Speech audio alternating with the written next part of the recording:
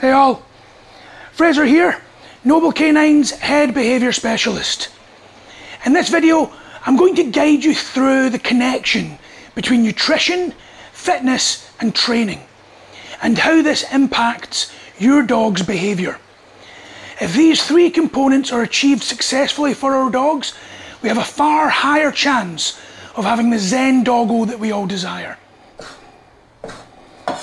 So let's start with the gut. The gut is the command centre for canine cam. We've all heard of the brain-gut connection, and this is no different for our dogs. Picture these ingredients not just as tasty food, but as the building blocks of our dog's gut health. Every scoop of probiotic, every carefully selected ingredient or supplement is like a peace treaty for the stomach, ensuring a cascade of happy hormones and a mood which can be as balanced as a treat on the nose. Now, I could go a lot further into this topic.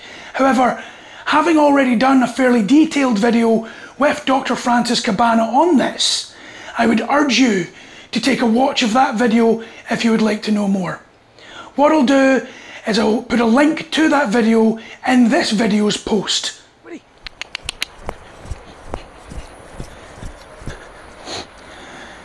Now let's take a look at physical fitness. Think of this as a running path to your dog's tranquility. When your dog hits their stride, whether or not they're jogging with you or simply playing a game of fetch, they're not just burning off their breakfast, they're igniting a firework display of endorphins. This right here is the face of exhausted bliss. The aftermath of a good physical fitness session with your dog is the prelude to a good nap, and that leads to a calm, happy dog. Of course, physical fitness isn't the only aspect of this. Mental exercise is equally important. As such, it's important to give your dogs opportunities to explore on walks, such as sniffing dog-led walks, including enrichment in your dog's routine, such as snuffle mats or stuffed Kongs, is incredibly important to get their scent drive going, their seeking system.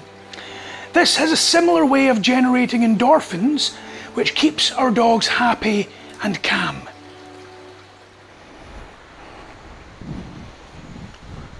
Come.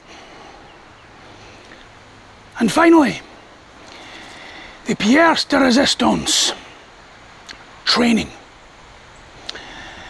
Training is about more than your dog just doing tricks.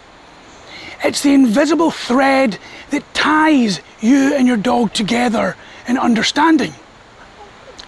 Effectively, training is you building a common language with your dog so that you can communicate what is safe, what is not, and so that your dog will trust you. It solidifies that bond between you. And when you've got that bond and that trust, not only do you have a well-trained dog, but you've also got a dog who is happier and feels safer in our human environment.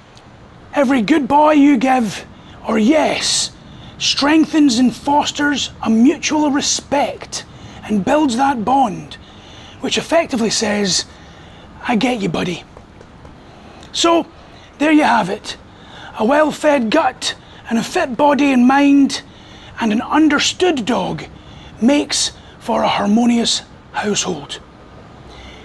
It's not rocket science. It's something even more profound. It's dog science.